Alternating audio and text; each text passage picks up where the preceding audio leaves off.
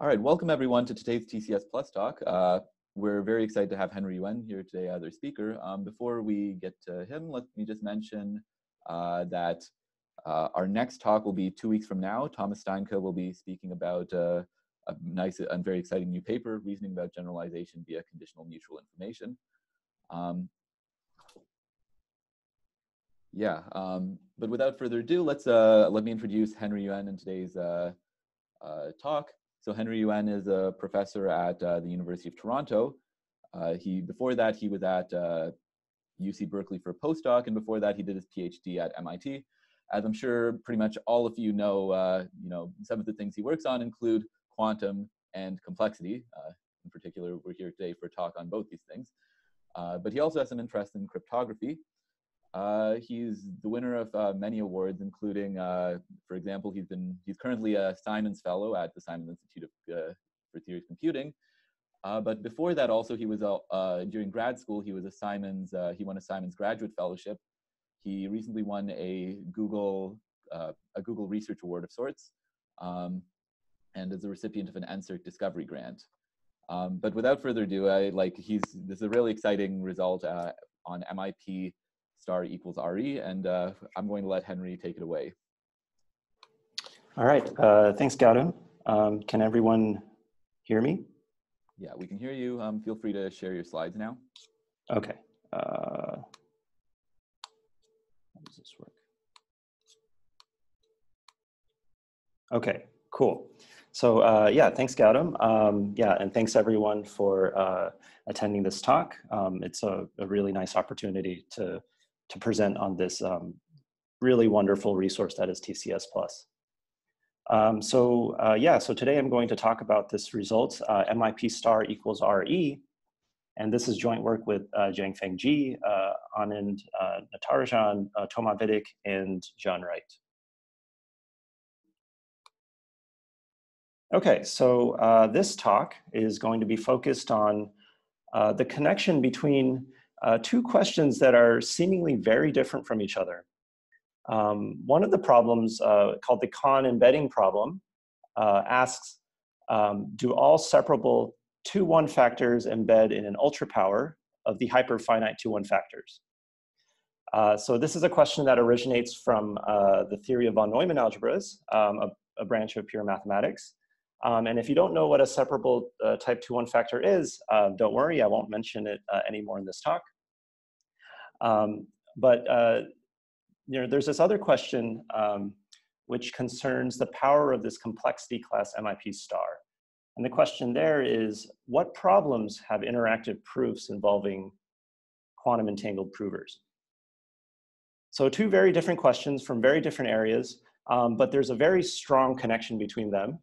And it turns out, somewhat surprisingly, that a yes answer to this abstract question from operator algebras would imply that this complexity class MIP * is computable.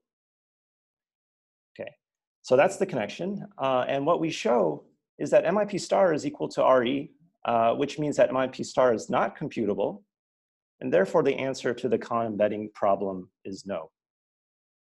Okay. So in this talk, I'm going to explain what this connection is, how it comes about. So this connection between the Connes embedding problem, quantum physics, and computation. Then I'll explain how we prove this uncomputability result for something called nonlocal games via a technique that is we call recursive compression.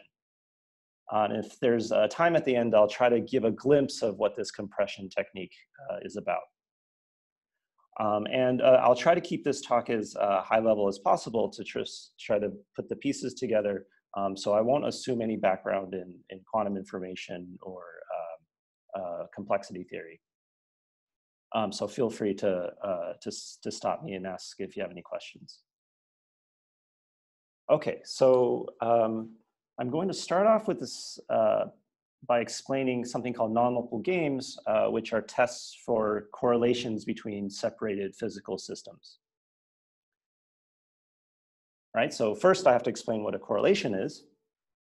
A correlation is a mathematical model for a physics experiment where you have two separated physical systems, so let's say a black box here and the black box here. And imagine that these boxes are placed far away from each other, so they can't send signals.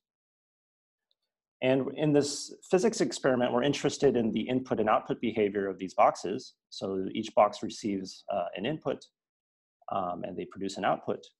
And we can describe their behavior using a conditional probability distribution, P of AB given XY. So it describes the distribution of outputs AB given their inputs XY. And to capture the constraint that these boxes are placed far away from each other and they can't send signals, this correlation, this probability distribution, has to satisfy some non-signaling constraints. So for example, if you look at the marginal distribution of the box A's output, A, given XY, it should be the same regardless of what Y is. Okay, it should only depend on the value of the input X. Okay.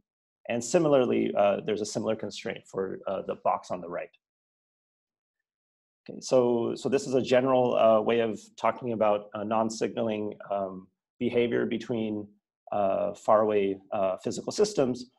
And the question here is, what non-signaling correlations are allowed in nature? Well, this depends on what model of physics you believe in. So in a classical universe, we have what we call classical correlations. So the simplest type of a classical correlation is a deterministic correlation. And this is where the outputs, A and B, are deterministic functions of the inputs. So A is some function f of x, and B is some function g of y for some functions f and g. And this gives rise to these deterministic correlations P. More generally, we can allow convex combinations of these deterministic correlations. And that's what we call a classical correlation. So these are the types of correlations that classical physics would be interested in. All right. Well, we know that the universe is not classical, but it's governed by quantum mechanics. And there, the theory of quantum physics says that there's a richer class of correlations that arise in nature. So in quantum physics, it's possible for these two boxes to share entangled quantum particles. Okay, and so just imagine that a box here has some electron, and the box on the right has another electron. And even though they're placed very far apart, the behavior of these electrons can be correlated in some very special way. And the types of correlations that arise we call quantum correlations. And quantum physics has a mathematical way of modeling these correlations. In particular, it's given by this formula that the distribution of outputs P of AB given XY is given by this expression here. And what are these things? Well, it's there's some choice of dimension D. Okay, so think of D as specifying how many possible states each individual particle can be in. And there's some unit vector in the tensor product of CD tensor CD. Okay, so it's some complex vector in D squared dimensional space that describes the state of these two particles together. Okay. And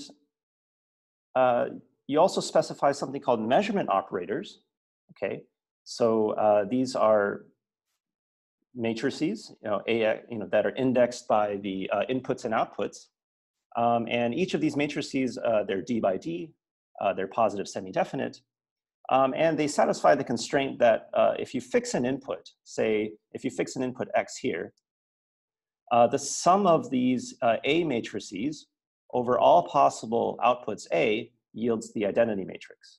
Okay, so this is just some mathematical rules for how we describe the quantum behavior of these two boxes.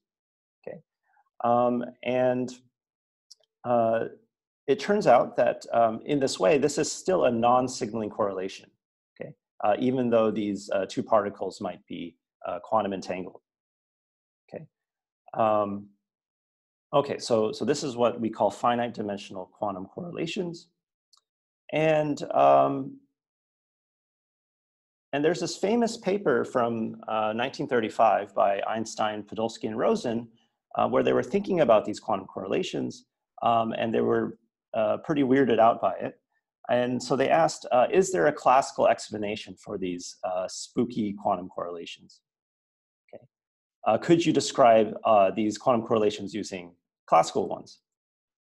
And 30 years later, Bell gave a resounding answer, and he said, no, it's not possible. And there's a very simple way of seeing this fact. And the way he explained it is through something called the CHSH game. Okay, so in this game, we now think of the boxes as cooperating players that we call provers. And these two boxes interact with a verifier. So the verifier is some experimenter, say.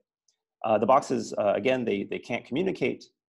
And in the CHSH game, before the game starts, the provers will choose a correlation P, okay? And we call this correlation a strategy. All right. And then when the game starts, the verifier is going to choose two bits, X and Y, uniformly at random. And the verifier sends X to one of the boxes, to one of the provers, and Y to another prover.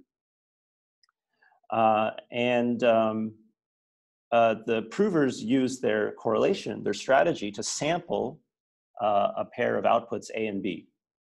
Okay, and they send the answers back to the verifier, and the verifier accepts if the sum of the two output bits, okay, so A and B are single bits, is equal to the product of their inputs modulo 2. So those are the rules of the game. It's pretty simple. So now you can ask, well, what are the provers' maximum success probability? Well, it depends on what types of strategies they use. We can define what is called the classical value of the CHSH game. Okay, and this is the best winning probability of the two provers if they use a classical correlation. And this is denoted by omega sub C, C for classical, of the CHSH game. And it's not too hard to see that the best winning probability for classical correlations is 3/4. Okay? In fact, this is achieved just by the boxes outputting 0 all the time. But if the boxes use a quantum correlation, then their best winning probability, which we call the quantum value, is higher than 3/4. It's this cosine squared pi over 8, which is about 0.85. And we denote this using omega q of CHSH. And so this is a winning probability that quantum physics predicts that is strictly better than what is possible classically. So the correlations that quantum physics gives you cannot be achieved by classical physics. And this optimum quantum value is achieved using a very simple quantum strategy. There's a 2-qubit state that these two devices share, these two boxes share. And the measurements that they perform on each qubit is relatively simple. Prover A measures in something called the XZ basis, and prover B measures in some rotation of the XZ basis. Okay. So this is the CHSH game, and it demonstrates that quantum physics gives access to a richer set of correlations. And this is not some theoretical thing. The CHSH game has actually been conducted experimentally, and it's also, it's part of something known as a Bell test. As an example, in 2015, there was this, the CHSH game, was performed on this campus of TU Delft in the Netherlands, and where, these two boxes are placed, over a kilometer apart. and they were interacting with this verifier in the middle. And they played this game, and they observed a winning probability strictly greater than 75%, which tells you that there are some non-classical correlations going on in nature, and in particular, quantum physics gives the best explanation for this. Okay, so that was a CHSH game, and a non-local game is a generalization of this. We can think about games with other types of questions and answers. And so abstractly, we can think of a non-local game as consisting of a question distribution. So it's some distribution mu that tells you how to sample x and y. And then however the provers are generating their answers A and B, there's some decision predicate D of x, y, A, B that tells you whether the provers win or lose. Okay. And if you walk up with a strategy, a correlation P of A, B given x, y, then you can compute their winning probability in this game. And it's given by this expression. It's a, you sample the questions x and y according to distribution. And then you check what's the probability that they produce answers A and B that satisfy the decision predicate. And for a given game G, you can define its classical value, omega sub c, which you take the supremum of this success probability over all possible classical correlations, or you can consider the quantum value where you take the supremum over all quantum correlations. Okay. And there's a simple relationship between these two values in that the quantum value is always at least as high as a classical value. So in other words, you can only do better using, possibly do better using quantum correlations. Henry, I've got a quick question about the previous slide. When you mentioned that experimentally, I mean, it had been observed something. You mentioned that so this says that the quantum physics basically explained it best. Is it agreed that there is no other explanation, or are there still some squabbles about maybe there is an intermediate model that would explain like that long-term probability better? I think by far the general consensus is that quantum mechanics gives the best possible one. I do think that some people do consider possibly other explanations, but quantum mechanics gives the simplest one, I think. Thanks. Good. Okay, so that's now we know what a non-local game is. Now we can turn to complexity theory and talk about MIP star. Okay, so in 2004, computer scientists Cleve, Hoyer, Toner, and Watrous, they were thinking about the interplay between complexity theory and quantum information and asked the following question. What is the computational complexity of non-local games? Okay. So to make this question precise, let's pose a computational problem. And let's talk about what I call the quantum game approximation problem, or QGAP. The input to this problem is a description of a non-local game G. And the output of this problem is you have to produce a number alpha that is within 1/10 of the quantum value of the game. Okay, so, and 1/10 here is kind of arbitrary, but just pick some small constant. Okay, so you want to approximate this quantum value. And just to be a little more precise, how is the non-local game represented? So a non-local game, like I said, it comes with a question distribution and a decision predicate. But I actually want to represent it as a pair, okay, that consists of the number n in unary and a Turing machine V. So this V is, we should think of it as like the verifier's source code. Okay, so it's some Turing machine that when you run it, it samples the questions from the distribution mu, and it also can compute this predicate D of x, y, a, b. Okay, so it's just some program. And this number n is the maximum number of time steps that you're going to run this verifier source code when you're playing the game G. Okay. And if you happen to walk up with a verifier that times out, like, it doesn't halt, before n steps, then we just let the provers automatically win in that case. Okay. So this is the Q-gap problem. We have a computational problem. And if you're a complexity theorist, there should be a bunch of questions that immediately come to mind. One is, okay, is there an algorithm to solve this computational problem? If there is an algorithm, what's the fastest one, right? Or, if you can solve this problem, what other problems can you solve?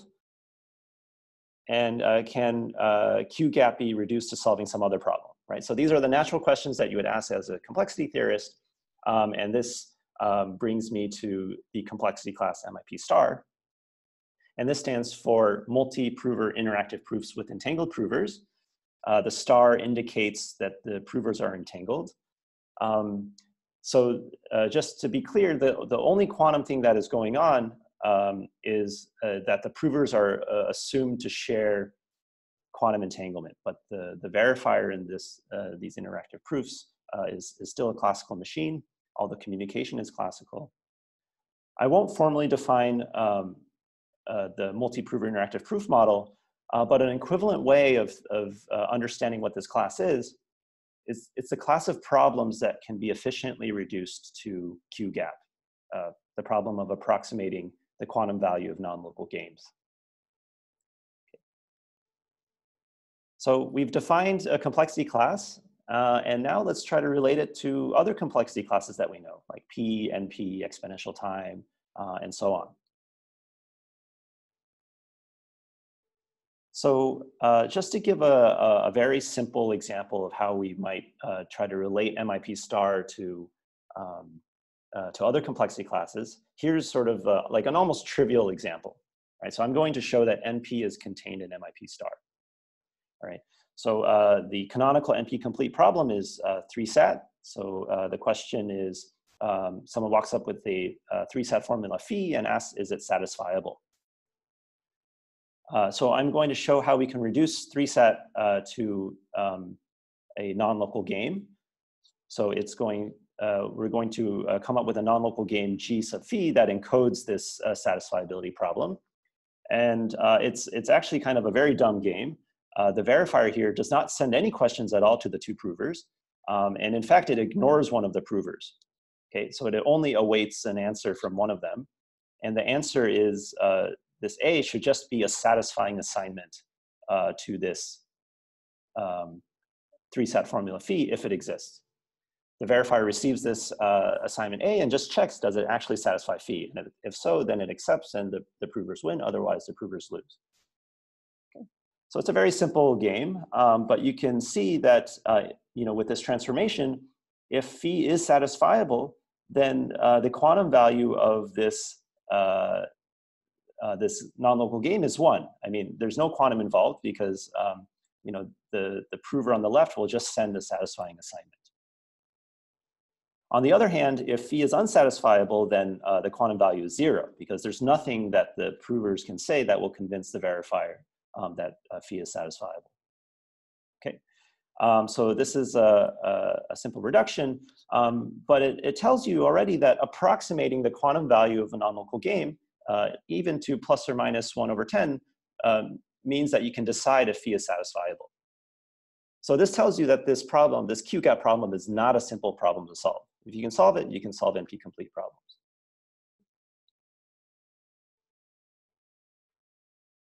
So the reason that people studied MIP star, it's motivated by this complexity class MIP that has been studied for a very long time in classical complexity theory.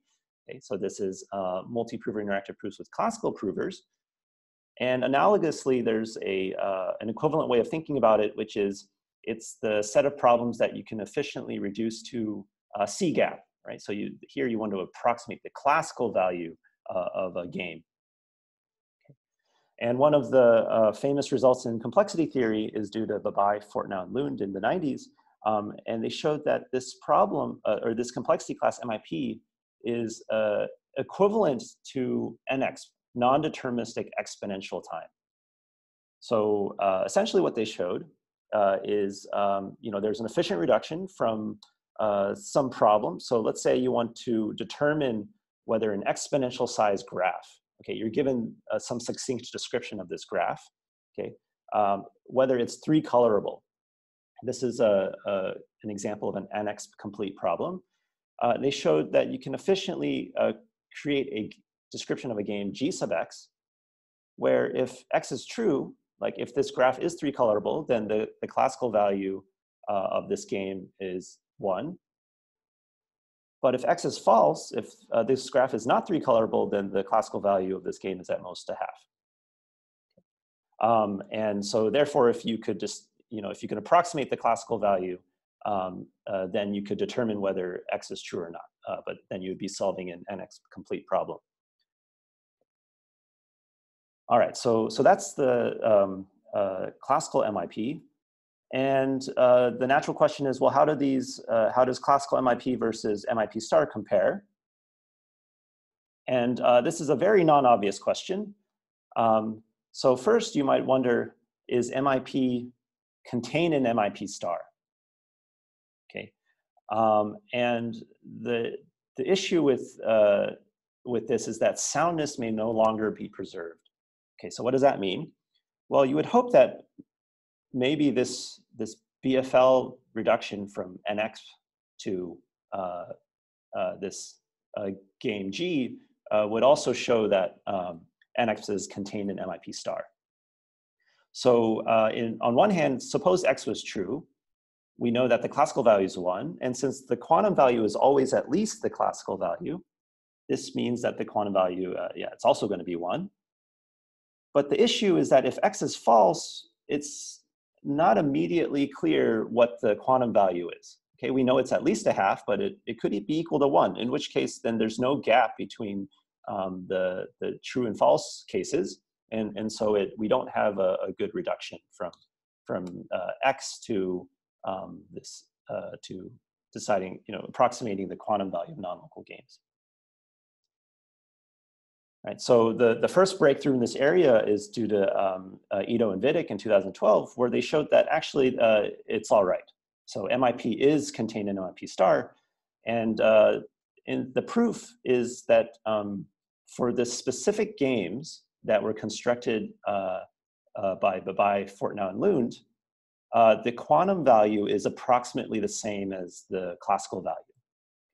So if you go through this reduction again, we actually do have a good reduction. So in the yes case, the quantum value of this game is 1. And in the no case, it's still going to be close to a half, right?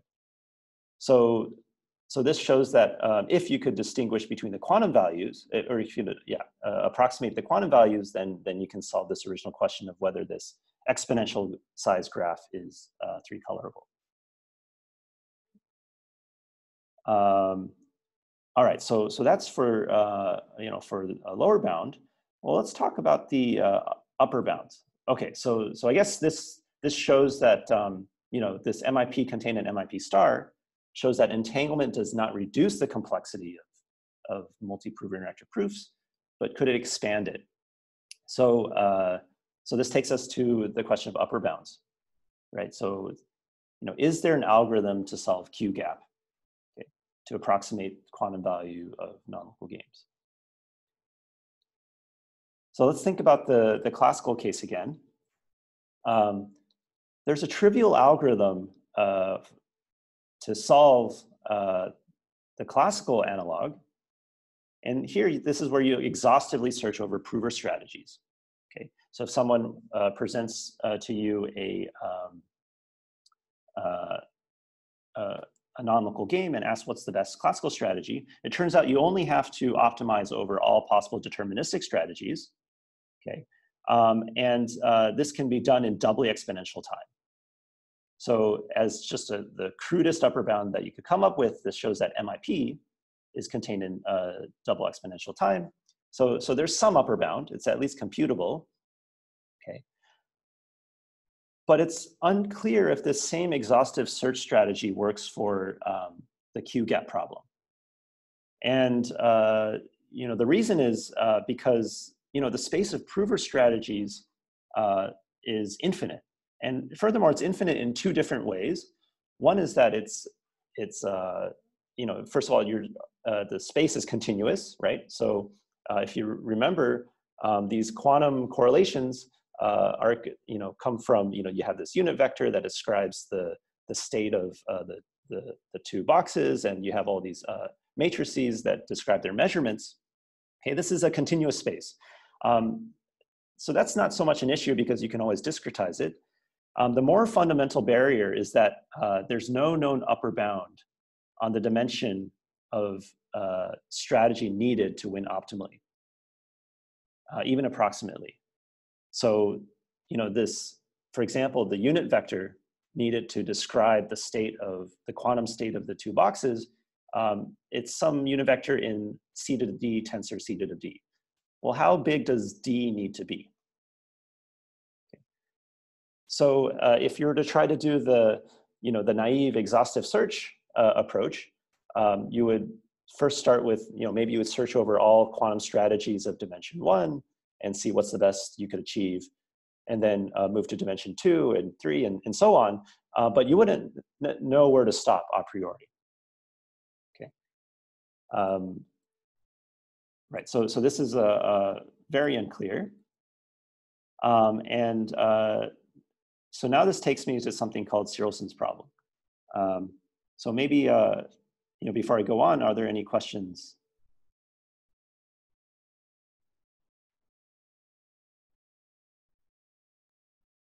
Okay.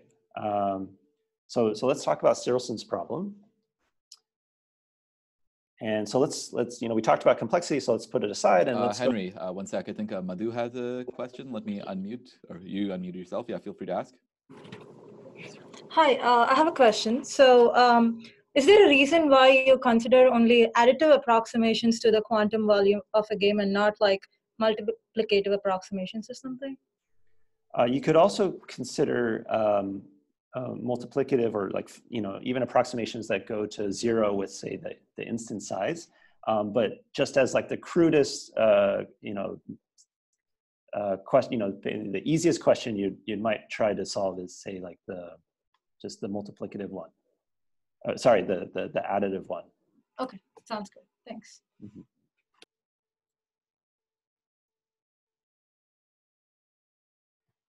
Okay, so we talked about this complexity problem. Well, let's put it aside for a second, and now let's think about foundations of quantum physics. So here we're going to talk about models of quantum entanglement, and I defined quantum correlations, but actually it turns out that there's different models of quantum correlations that people have considered. One is called the tensor product model, which is actually the model we defined in the beginning. And there's this other one known as the commuting operator model. Okay. So in this tensor product model, this is just what I described. This is the finite dimensional quantum strategies, right? There's some unit vector that in finite dimensions that describes their state, and there's these d-dimensional matrices that describes their measurements, and there's this formula that tells you how to compute the correlations. And we can collect all of these correlations and put them into a set that I'll call C sub Q. Okay. There's a more general model of quantum correlations that you can consider, and this is called the commuting operator model. And it's almost the same, except it's not necessarily finite dimensional. So here we have a unit vector from something called the Hilbert space. Okay, so this is some complex vector space that could be infinite dimensional. And there's just one space to describe both of these boxes together. Okay, there's not a, so before we had a space C to the D describing the space of one device, and C to the D describing the space of another device, and you tensor them together to get the joint space. But in the commuting operator model, there's just one space H, describes the whole thing. And you have a unit vector that describes their state, and their measurement operators are these possibly infinite dimensional linear operators, you know, A and B, that act on this space H. And the constraint on these matrices is that on these operators is that AXA commutes with BYB for all possible choices of inputs and outputs. Okay. So here we don't have a tensor product, we just multiply the operators together. But the order in which you multiply them doesn't matter because they commute. So this is the commuting operator model, and this gives rise to a different set of correlations. And you can collect all of those P's and put them into a set that we'll call C sub QC for quantum commuting. Okay, so what do we know about these two models? Well, C sub Q, these tensor product correlations, is contained in the set of commuting operator correlations. Okay, so it's, you know, so this commuting operator model is more general. And this tensor product model, this finite dimensional correlations, it's sort of the natural way that you would model separated systems in non-relativistic quantum mechanics. So this is in the setting where, you know, things are moving not near light speeds, but they're, you know, sort of like everyday quantum mechanical things, and you describe their quantum correlations in that setting using this tensor product model. The commuting operator model is something that comes up when you're thinking about quantum field theory. So this is in the relativistic setting where things are moving near light speeds and so on. And in this framework called algebraic quantum field theory, it's not you know, a priori obvious how to, you know, describe separated systems or causally independent systems with their own state spaces, right? So there's no, you know, obvious tensor product structure. And so all that you can say is that the measurements of one system commute with the measurements of the other system. And when they commute, this tells you that they can't send signals to each other because it means that the order in which they make their measurements don't matter. Okay. So there's these two different models. And okay, so I'm going to define one more set of correlations, which I'll call CQA. And this is going to be the closure of C sub Q. And this captures all correlations that can be approximated arbitrarily well by finite dimensional correlations. Okay.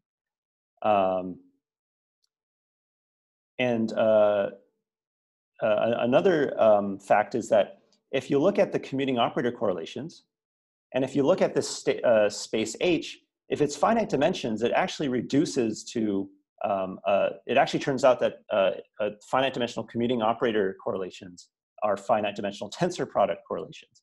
So if there is a difference between the two, it only happens in the infinite dimension scenario. Okay, so I've defined these correlation sets, and this leads us to Searlson's problem, which asks, is the closure of the finite dimensional correlations equal to the commuting operator correlations? Or another way to put it is, can all infinite dimensional commuting correlations be approximated by finite dimensional ones? And so this is a question that came up in quantum information and quantum physics, people discovered in the 2000s that this problem is actually equivalent to the Connes embedding problem. Okay, and this was shown through a sequence of works by, starting from Kirchberg in the 90s, and then more recently Fritz, Yuen et al., and Ozawa. They showed this equivalence. Okay, so we have this link between the Connes embedding problem, which is this operator algebras question, with this question in quantum information, which considers these two different models of quantum correlations. Okay. So now let me connect these correlation sets with games. So going back to these non-local games, the quantum value of a game is this optimization problem over this closure, CQA, right? So you basically maximize over this set. And it turns out that these sets are convex Okay, so this is really some convex optimization problem, and you're trying to maximize a linear functional over these convex sets. That's what this number is. And you can also think about something called the commuting operator value, in which you're trying to maximize the value of the game over all possible commuting operator strategies.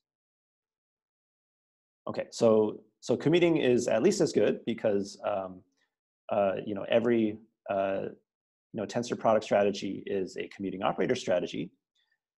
And if the two sets were the same, if Searlson's problem has a yes answer, this would imply that these two values are the same for all non-local games G.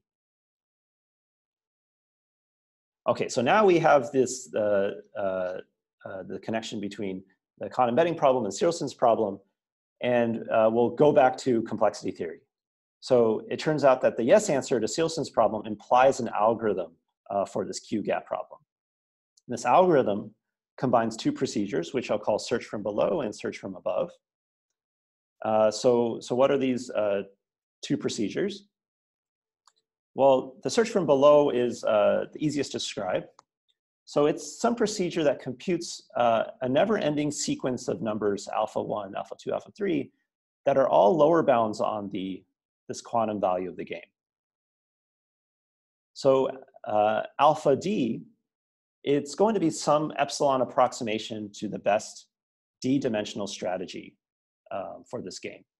Okay, so think of epsilon as, say, 1/10 or something. And for every fixed D, you can compute this approximation just by, say, searching over an epsilon net over all possible D-dimensional correlations. And one thing that we know is that as you increase D to infinity, the sequence of numbers alpha D eventually approaches the quantum value of the game. So this is the search from below. You run this procedure, and it's this naive brute force approach.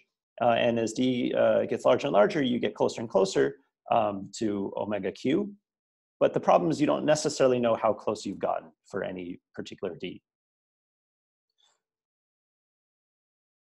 The other procedure, the search from above procedure, goes the other way. So it computes an infinite sequence of numbers, beta 1, beta 2, beta 3, that are non-increasing. These are all upper bounds on the commuting operator value of this game. So what is beta D? Well, it's the best upper bound on the commuting operator value of the game that you can certify by a sum of squares of degree D polynomials in non-commutative variables. So it sounds kind of abstract, but the wonderful thing is that this beta D is also computable, and it's computable via a semi-definite program. This was shown in 2008 by a pair of papers, Navasquez, Perronio-Seen, and also by Doherty, Liang, Toner, and Boehner. And it also turns out that as you increase D to infinity, this sequence of numbers beta D will converge to this commuting operator value from above. Okay, so let's put the two together. So here's our algorithm for the Q-gap problem, assuming that Searlson's problem has a yes answer. So this algorithm is going to interleave the two procedures, search from above and search from below. It's going to compute this alpha D and beta D for every D. And if at any point these two numbers come within 1/10 of each other, it will output, say, beta D. All right, so suppose that Searlson's problem had a yes answer. So these two correlation sets were the same. That would imply that the quantum value and the commuting operator value of this non-local game are equal. And that would tell you that these two procedures would output numbers that eventually converge. They get close to each other. And this would tell you that you would eventually home in on the true value, this quantum value that be plus or minus some, say, 1/10. So you would eventually know when you found the correct value.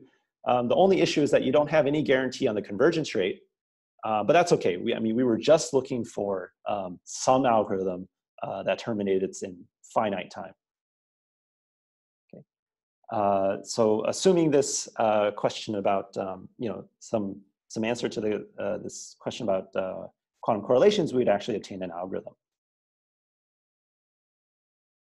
All right, so any questions about the algorithm that I just described?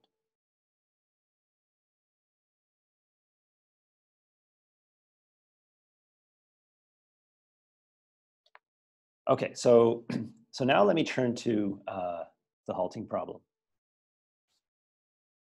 So there's another class, complexity class called RE, okay, and it's sort of defined by the halting problem, which is the problem of if someone gives you a Turing machine, determine if it halts eventually.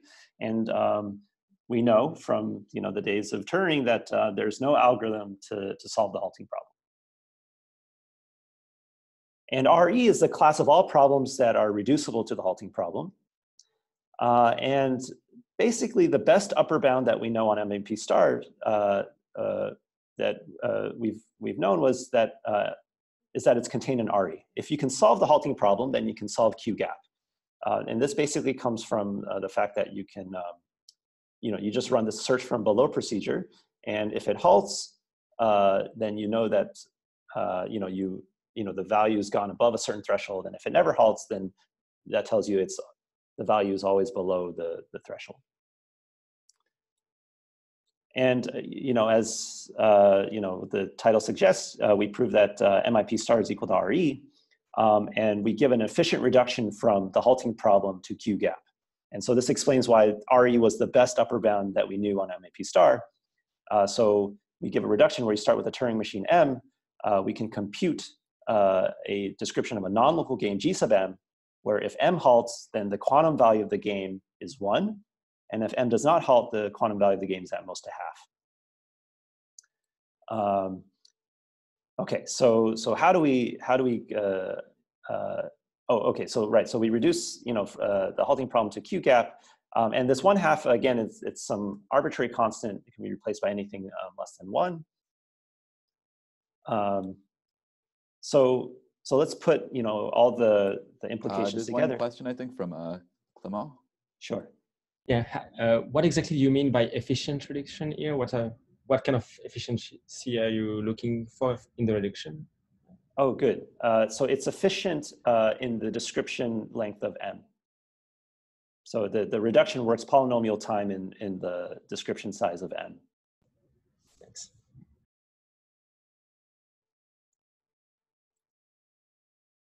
Okay, so MIP star equals RE. So since we know the halting problem is not solvable, it's not decidable, that tells you that there's also no algorithm to solve this Q-gap problem. And in particular, it means that this search from below and search from above algorithm won't converge for all non-local games G. And what that tells you is that that means there must be some non-local game G for which the quantum value and the commuting operator value are different. So these two correlation sets cannot be the same. So this gives a negative answer to Searlson's problem. And therefore, by the known implications, this tells you that there's a negative answer to the Connes embedding problem.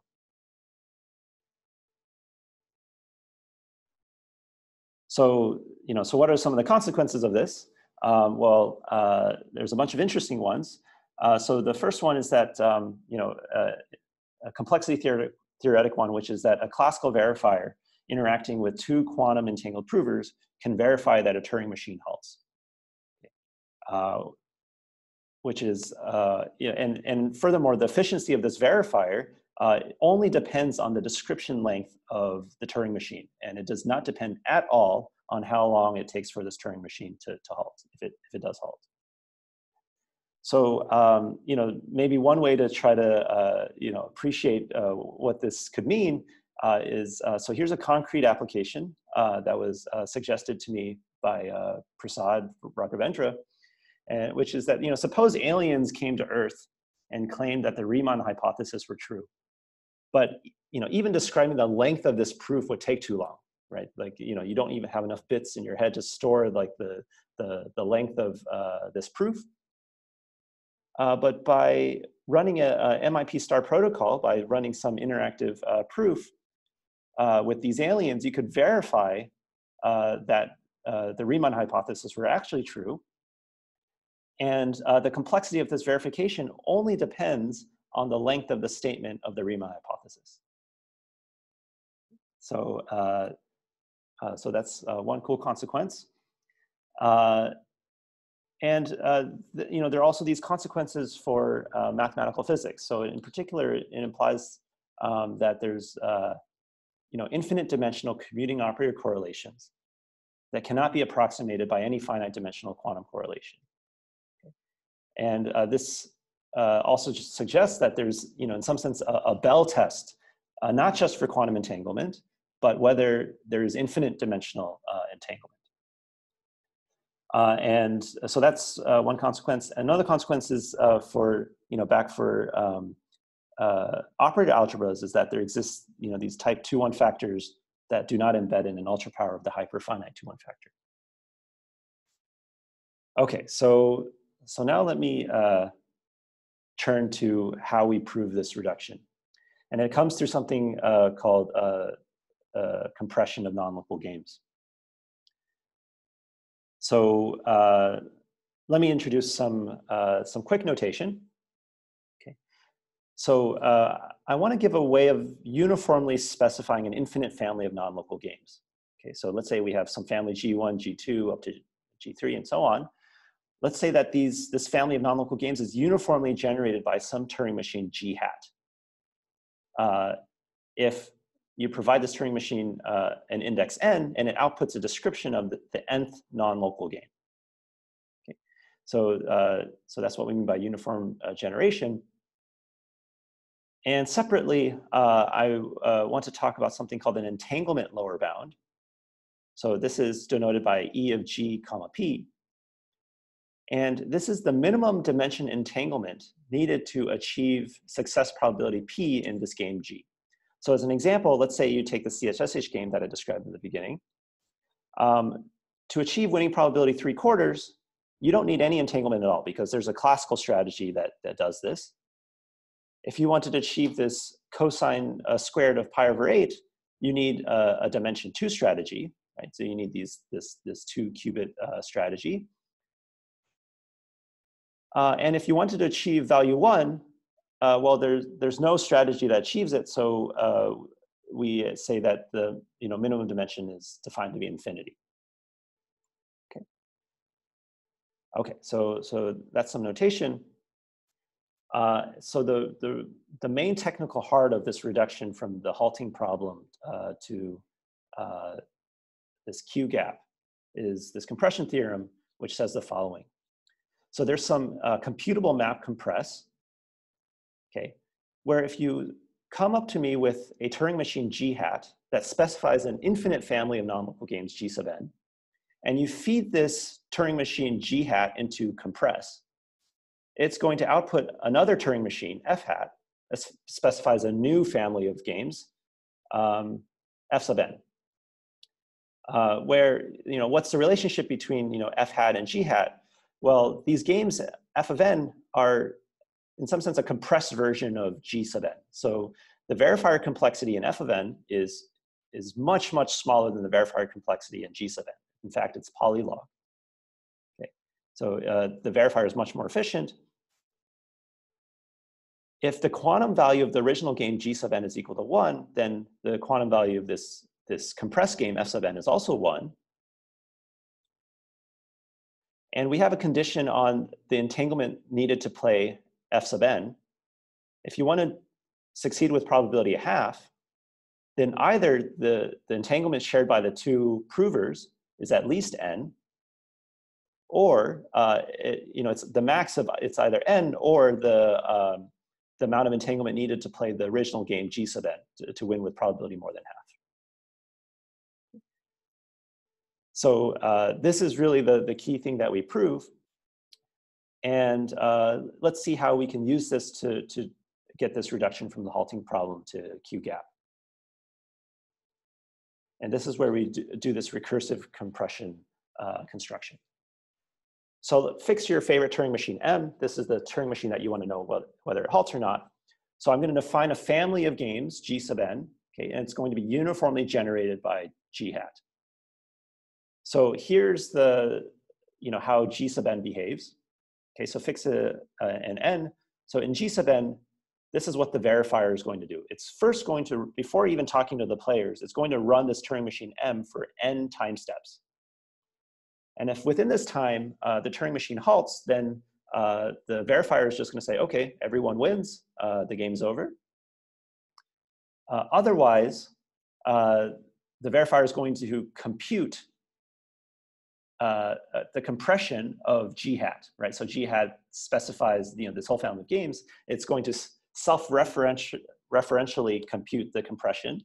So it computes F hat, and then it's going to play the n plus first non-local game, F.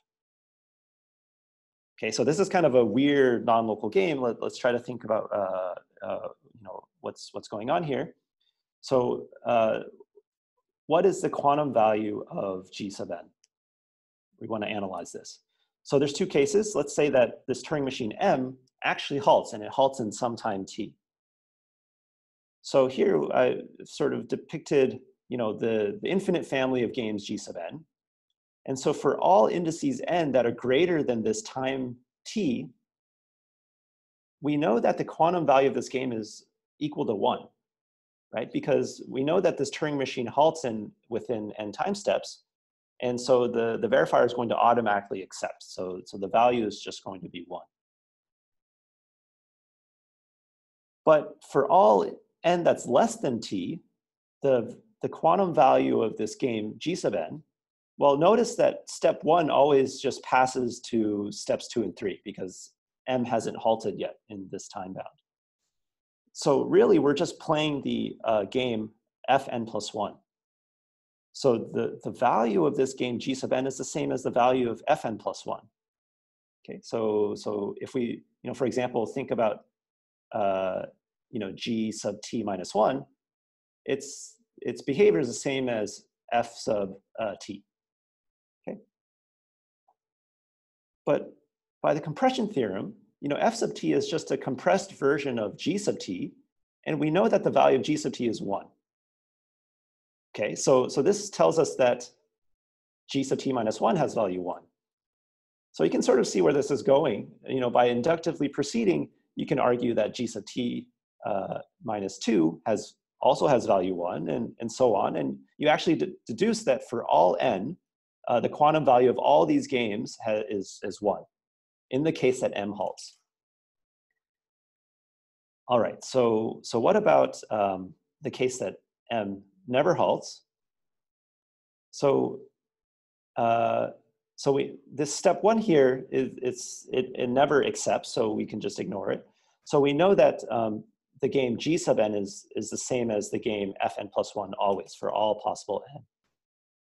So in particular, it means that the entanglement required to play this game Gn plus 1 to win with a probability better than 1/2 is the same as the entanglement lower bound for Fn plus 1. So what we show is that there's no finite dimensional strategy that can achieve success probability greater than 1/2 in the game G sub 1, where index is equal to 1.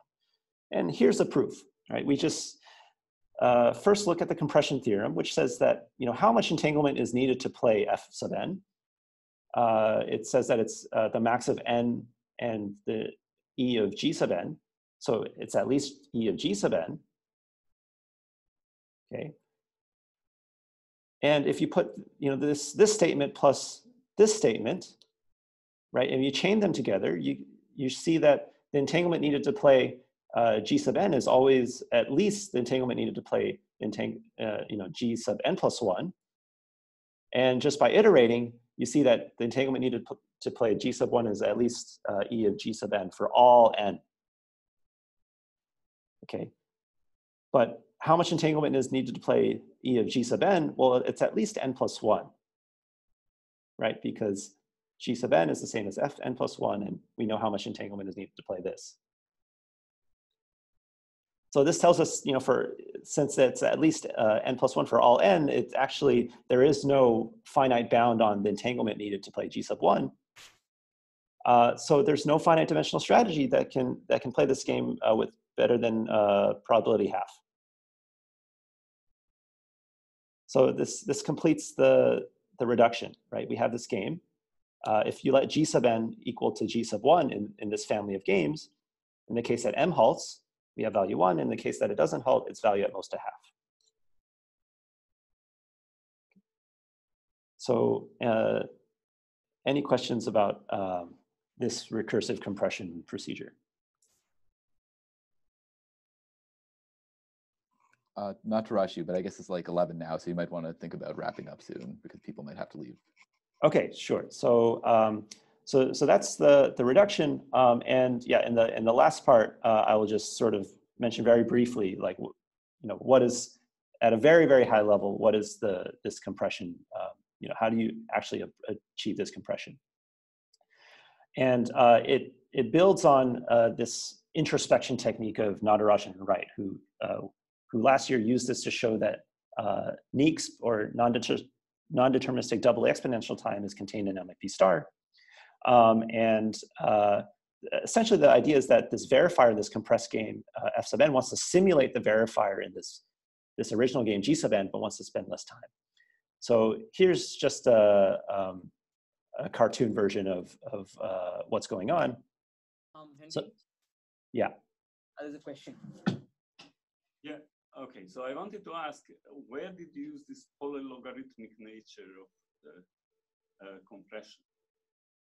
Great, great question. Right. So the compression theorem states that f sub n runs in much smaller time than G sub n, and this comes in the fact that this compression theorem needs to have some guarantee on the running time of G sub n. It needs to know that it have some upper bound on it.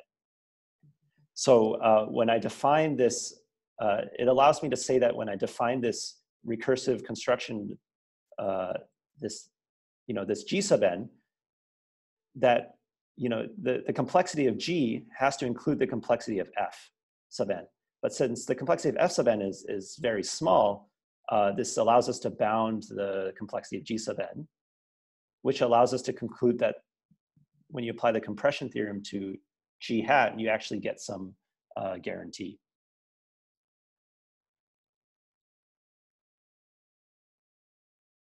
So yeah, I didn't spell out the details here, but that's really where it's used to argue that we can actually invoke the compression theorem in each of these steps.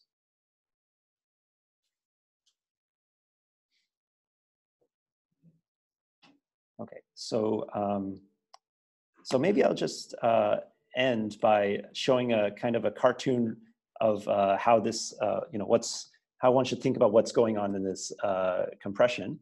So let's imagine that here we have the verifier for this game f sub n, and he's interacting with these two provers. Okay, so let's imagine that they're not allowed to communicate with each other, and the verifier says, "Well, I'm too lazy to ask you questions from this game G sub n. I just don't have enough time, right? I'm only running in polylog time. So instead, I want these provers to ask yourselves the questions that I would have asked in this game G sub n, and answer those questions that you asked yourselves. And then on top of that, quickly prove to me that I would have accepted your answers."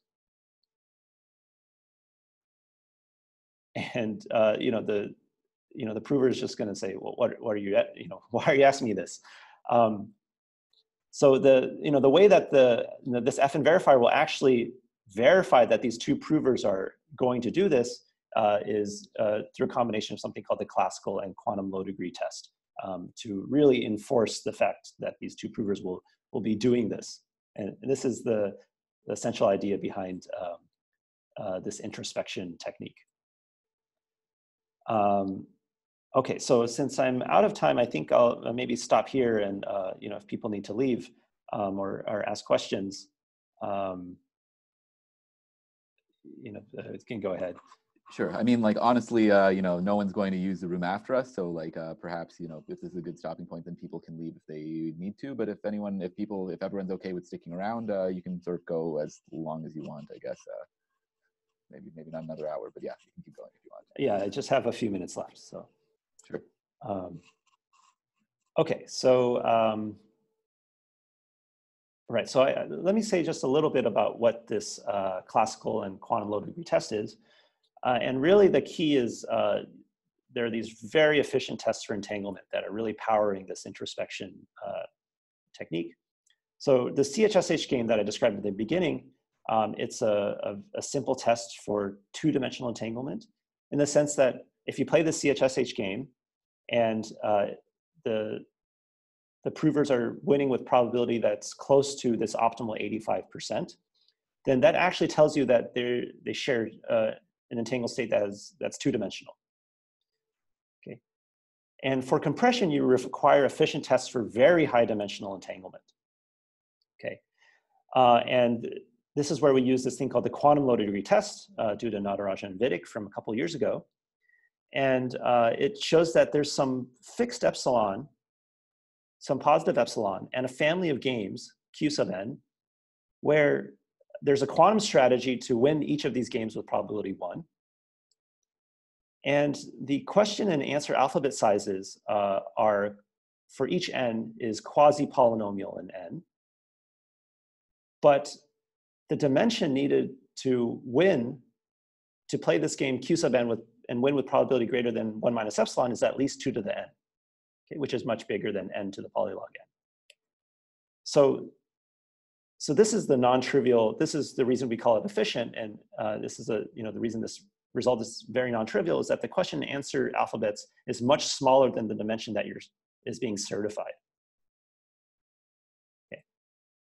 And this is sort of where the compression, where we can get this compression from. And this quantum low degree test is built on efficient tests for classical structure. And this is something that actually comes from classical complexity theory. It builds on this classical low degree test, which is a test not for quantumness, but it's testing that the prover's answers are consistent with low degree polynomials. And this is a tool that was crucial for building the PCP theorem. And it also has this quasi-polynomial alphabet versus exponential dimension feature.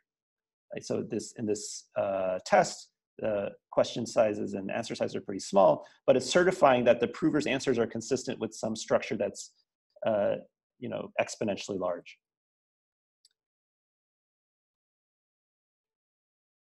And there's an analysis of the classical low degree test in the presence of provers that use quantum entanglement. Okay, and this is due to Ido Vidic and then later improved by Natarajan and Vidic. And what is this quantum low degree test? Well, it's really, in some sense, the classical low degree test in two complementary bases. Okay. So that's all I'll say about that. So let me just run through a quick outline of what this compressed game F sub n is doing. So it's going to use this quantum low degree test to first check that the provers share a very high dimensional entanglement using short questions and answers. After that, it's going to check that the provers are using this entanglement, which is guaranteed to be there, as a source of randomness to simulate the verifier in this game G sub n. And that the provers are actually going to answer those self-sampled questions that this G sub n verifier would ask. And that that the questions and answers that they self-sampled would have been accepted by the G sub n verifier. Okay, and all of this is done very efficiently using PCPs. So essentially, this classical low degree test to check that all of this was actually performed. And so the end result is that this game F sub n forces approvers to play G sub n using a very small amount of communication. Okay, and so this was a very, very high level outline. But if you want more details, then you should see John Wright's TCS Plus talk from last summer, where he goes into describes the details of how this introspection is actually carried out. Okay, so that's it for the talk. There are a lot of open questions, but I think I'll stop here, and if there are any questions, I'll be happy to answer them. Cool. Thank you very much, Henry. Yeah, like you said, we have, yeah, people can ask questions. Feel free to just unmute yourself and ask anything you want at this point. Hey, sorry, I've got one more question about the previous slide. So in the general roadmap, where exactly do you actually use exact entanglement as compared as shared randomness? The first step, would that be enough to have just public randomness between the proofers, for example? Right. So the key is that this verifier, this G sub n, uses exponentially more randomness than what F sub n has access to. And in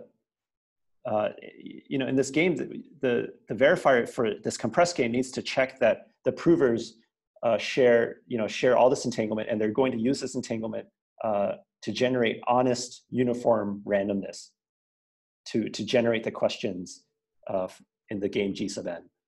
So of course, the provers have their own source of randomness, but here this is to verify that the randomness is used in a specific way, namely to simulate this verifier. And so the only way to do this is to use entanglement. So the entanglement is really just ultimately used for a classical purpose, but the only way to verify that you have exponentially many random bits that are generated in an honest way is to test for entanglement. Thank you. Anyone else? Any other questions?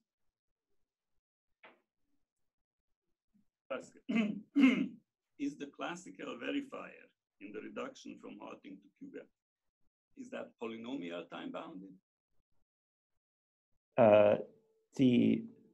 You mean in the reduction from the halting problem to the non-local game? Yeah. Yeah, so the reduction is polynomial time. So the description length of this non-local game and also its running time is polynomial in the description length of M, but it has nothing to do with how long M takes to run or doesn't run. But my question is the verifier. What is the bound on the complexity of the verifier? Of G sub n, you mean? Yes, it's polynomial in the description length of M.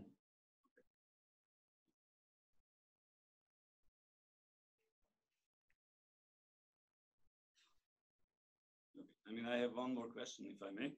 Mm-hmm. Okay, this is about this Connes embedding problem. So there, we are talking about embeddability of something into ultra product of something. Now, mm-hmm. If I have an ultra product that depends on an ultra filter, but in some cases, the product does not actually depend on the ultra filter. So if it does depend on the ultra filter, then what it seems to be you are constructing an ultra filter. So you're showing the existence of a certain ultra filter. Is that the case, or is it the case that what is being constructed simply doesn't depend on a particular ultra filter? I actually don't really know what an ultra filter is, so yeah.